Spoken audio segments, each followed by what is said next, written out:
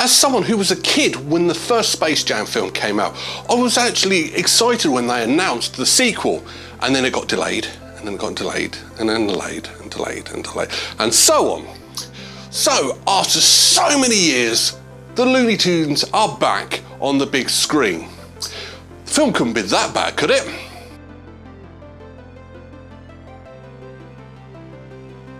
Space Jam: A New Legacy, also known as Space Jam 2, is a 2021 American live-action animated sports comedy film by Warner Bros. The film follows LeBron James as he is drawn into a Warner Bros. Themed virtual multiverse by an artificial intelligence named LG Rhythm. And to get his freedom, he has to win a basketball game. So he recruits the team of the Looney Tunes to try and help him. When the film was released, it did receive generally negative reviews who criticised so much about the film. But what have I found wrong with it? Well, let's discuss 10 things wrong with Space Jam: A New Legacy. Number 10, sequel or remake. So I know that this is technically a sequel, but is it? After watching this film, lots of things don't tally up. There's no mention of the first film, not even in passing. So I get to the conclusion, is this a remake or is it a sequel? I didn't quite fully understand watching this film. There's not even there's a couple of passing references, but nothing to specifically say that this is a sequel. In fact, few things actually contradict things. Like the Looney Tunes world is deep underground in the first film and it's in a server in this film. What, they sort of digitised them all? It just didn't really follow on. I didn't get that feeling which it was. Number 9, soundtrack. One of the things that really helped the first film was its absolutely awesome soundtrack. They had songs written for this film that was specifically for that film, and it was brilliant. It helped promote the film because us kids, we were all singing this in the playground at school. Not things that happen nowadays. Now, this film did have a soundtrack, but it wasn't as good as the first one. It's more, here's a song we've already done. There wasn't actually songs written for this. There wasn't stars clamoring to write new songs just for this film. And I was kind of disappointed. Now, it's not a deal breaker. A film doesn't have to have a fantastic soundtrack, but it's free publicity at the end of the day. And yeah, this film sort of drops that completely. Number 8, LeBron James. Now, I can get away with saying something like this because I'm not a big YouTuber, not many people watch my videos, and I very much doubt LeBron James is ever going to watch this and come to my house and beat the living hell out of me. But LeBron James is not an actor. Now, he is arguably the best basketball player ever. He is better than Michael Jordan in my opinion. And that's his strength. Great. Acting abilities? Michael Jordan's poor acting in the first film was better than LeBron James's acting in this film. I can see why they animated him for half this film, to not have him act, but that was a big weakness. It's a weakness you can't have when starring in a multi-million-pound big-budget film. Sorry, LeBron. Please don't hurt me. Number 7, story. One of the great things about the first film is its story. The Looney Tunes need help, so they drag in Michael Jordan. I can get that because ultimately this is a Looney Tunes film.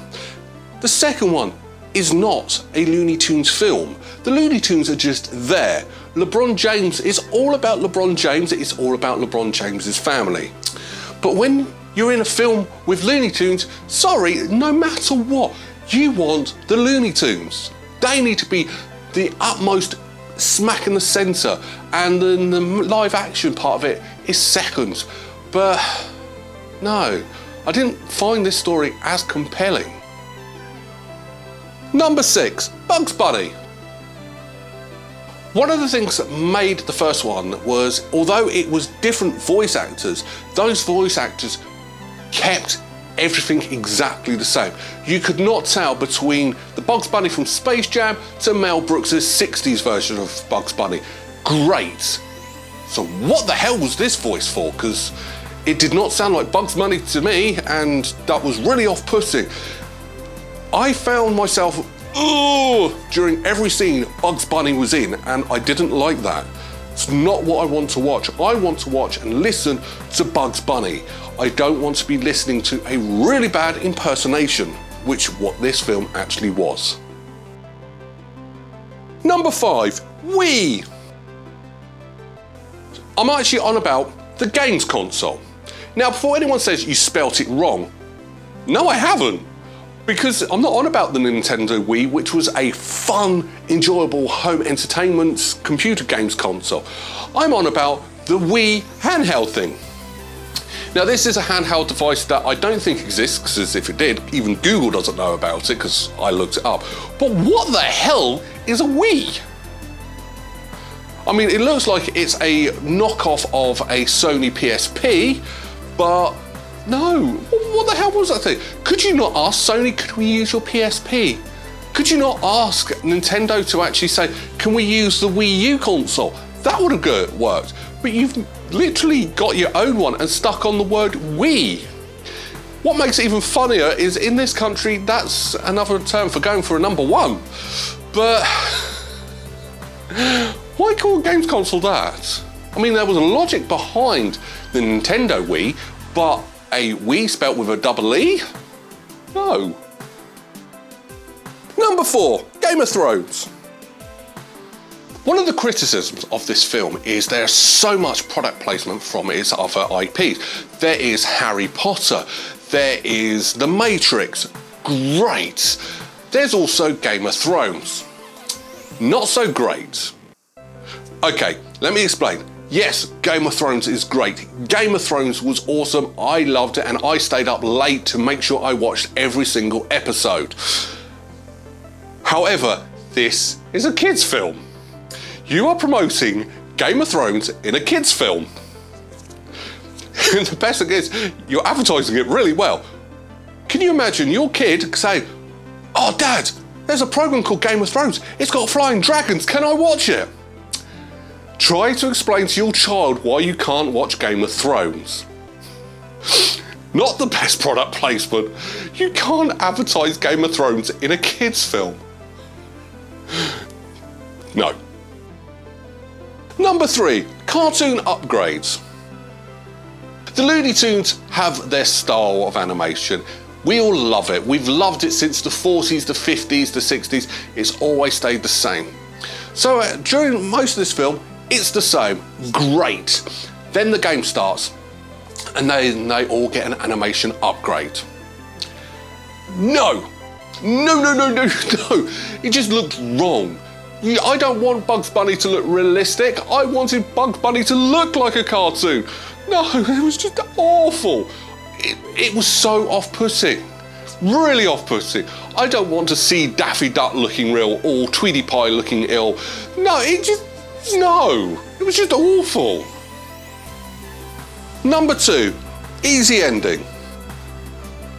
Now, strange enough, this is something the first film had a flaw in, but they managed to hide it quite well. LeBron James has to learn how to have fun, same as Michael Jordan did it. The problem is, it was subtle in the first film, whereas in this film, they have told him that in the first 5 minutes of the film, he needs to learn to have fun, he needs to learn fun. So, as the big basketball game is about to start, I said to my missus, they're going to lose until LeBron James learns to have fun. Cured it. There's still 40 minutes of the film left. I don't need to watch the rest of the film because I've already worked out what was going to happen. And this isn't a case of I've actually watched the film 2 or 3 times. I worked that out on the first viewing. I don't want to predict the ending. I want to be, oh, that makes sense. Not, well, that's going to be obvious. It's just wrong. This is not really that good of a film when you're working everything out beforehand. This is such a blatant cash grab stroke. Let's see what we can advertise. Number 1, Dumble. One thing I loved watching this film was its spin take on the basketball game called Dumbball. Great! I want to play it. What? I can't play it? Well, that's disappointing. It was one of the decent things of this film. Come on, Warner Brothers, if you are going to actually give us a game on screen that looks absolutely amazing and fun to play, please give us the game as well. It could have helped your sales on this film, but where's the game? I actually really want to play it. Now, if I've not been able to find it, but if anyone out there knows that this game does exist, can you put it in the link in the comments below? Because I actually do want to play this game. And if anyone from Warner Brothers actually watches this, can we have this game, please? That game looked fun as hell, and you didn't give it to us. Final thoughts. Watching this film, you can't help compare it to the original one. And when you do that, this film sucks. But when you take the first film out of the equation, this film isn't actually that bad. It's quite funny, especially when you are a juvenile delinquent like myself with a really stupid sense of humour. I get it. Here comes Michael Jordan! And Michael B. Jordan pops in. I was creased up. There were so many humorous things that was just silly. And at the end of the day, that's what this film's trying to be. It's just trying to be silly. It's not as fun as the first film. It's not as engaging as the first film. And it's not as compelling as the first one. It's just, all this film is silly gags with lots of product placement. That's what this film is. So in one aspect, the silly gags work, but it's just let down with a lack of story, with a lack of anything and way too much promotion. During the basketball game, I'm spending more time watching the audience to see what cameos from other Warner Brothers properties I can see. Hell, I'm surprised Warner Brothers didn't say, can we stick Mickey Mouse in as an Easter egg in our film? Because Disney probably would have said yes, just as a joke. But still, too much take away from this film. LeBron James, I will say, as an actor, he's not that good. But as a voice actor, surprisingly, he was actually really good. That's when the film actually improved, when he turns into a cartoon. And then it takes a step back when he actually comes as a proper actor again. So LeBron James, you have got a voice actor's job. I was quite impressed with that. But still, it was missing so much from it. Silly gags will only get you so far in a film. There's nothing good from the first film came over. So what am I going to rank this film?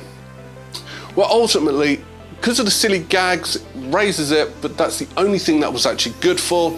I'm only going to give this film a 5 out of 10 berries. That's what I think. If you disagree with me, let me know. If you agree with me, let me know. Hell, talk to me, let me know. But that's what I think. What do you think? Did you like this film? Am I being overly harsh on this film? Am I actually being overly nice to this film? Is LeBron James going to actually come and watch this video and come and beat me up? Please, I hope not, because I would not last 5 seconds with him, and that's being realistic. Anyway, on to next week. This film mentions The Matrix so often. It actually has that Matrix feel to it. So, as The Matrix 4 is coming out during Christmas, and I can't do non-Christmas films at Christmas, I'm going to do The Matrix next week. So come back next Sunday and find out what's wrong with the first Matrix film. Take care, bye-bye.